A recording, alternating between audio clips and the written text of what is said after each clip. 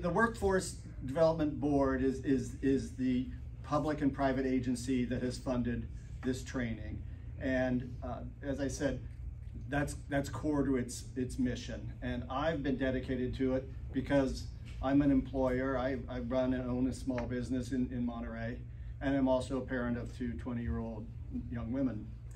And both of those things are are central to both of my mission on both of those sides. Is how do I create a better future for my employees, for my company, and for my kids?